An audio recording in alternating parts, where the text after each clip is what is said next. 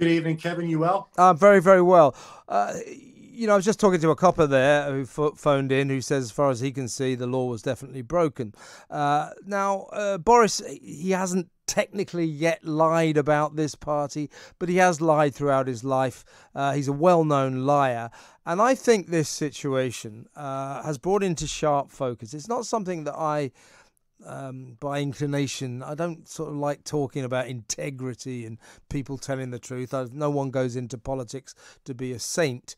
But I do think it's taught me a lesson that actually the man or the woman in charge of this country needs to be a person of character and a person of integrity.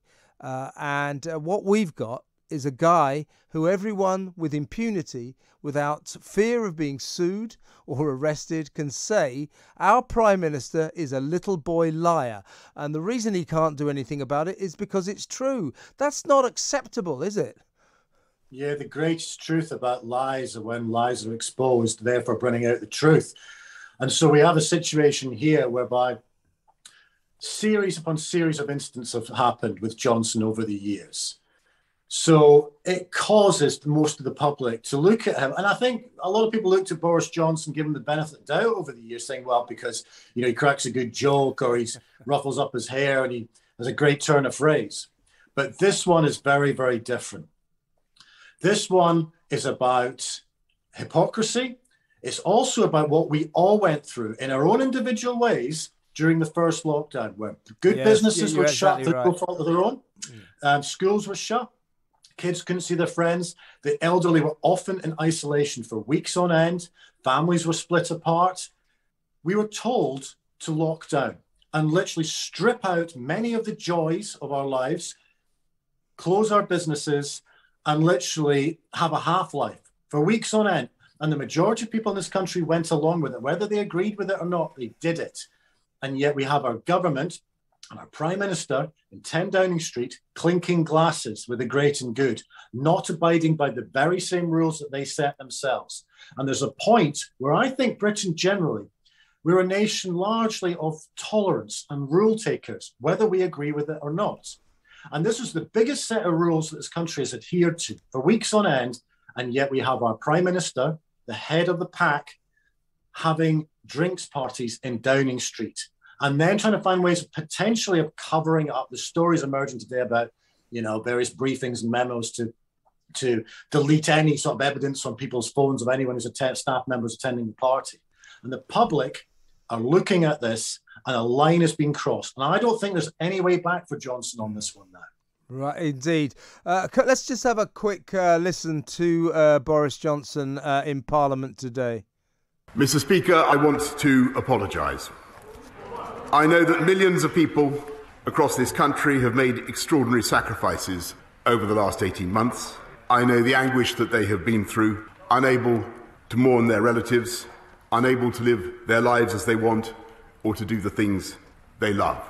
And I know the rage they feel with me and with the government I lead when they think that in Downing Street itself the rules are not being properly followed by the people who make the rules. And to them and to this House, I offer my heartfelt apologies.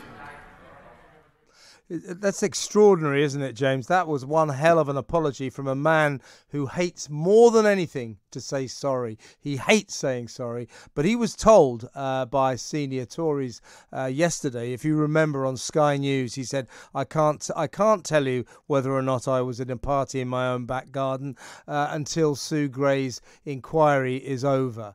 He was told, you better improve on that. You better go into PMQs tomorrow and you better say sorry. So he had to do it. But there you have it. Even yesterday, he's trying to maneuver his way out of it. What is the last resort of the political scoundrel? It is to call an inquiry and then say, I can't comment until that inquiry is over. He tried to do this with Partygate and it didn't work. Don't forget, this latest party was the ninth allegedly illegal Downing Street party that is being investigated. 9. I mean, this is ludicrous, isn't it? It is. It seems to me that back in sort of April, May, or the only hospitality venue that was functioning at full capacity with no social distancing and no restrictions seems to be the ones on Whitehall and Downing Street. And the public are tolerant, as I said, but they're looking at this and there's a sense of outrage. Everyone I'm speaking to is basically saying the same thing about this, that enough is enough. We've done all of that and sacrificed in many, many different ways, so many social and professional things over this entire crisis. And yet those at the top are not adhering to the rules that they set. And Johnson, I think a lot of people will look at Johnson and think, well, it doesn't come as much of a surprise with him that this has happened based on his track record in a number of different areas in his life. And I don't think he will get, not that he's had much anyway, but I don't think he will claw back the moral authority anymore as Prime Minister. I think there's a point when someone is Prime Minister when they hit the skids. It happens with every Prime Minister. It has definitely happened with Johnson here.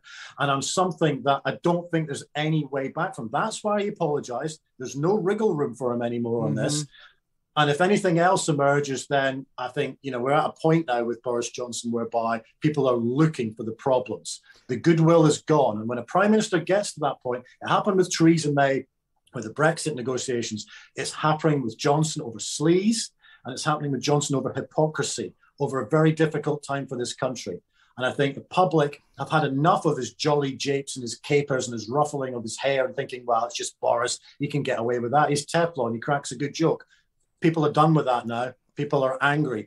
And with this crisis, when fear in a crisis turns into anger, that, when harnessed in the right way, is a very potent force when it comes from the public. And I think the public are at that point with this government and also with Johnson.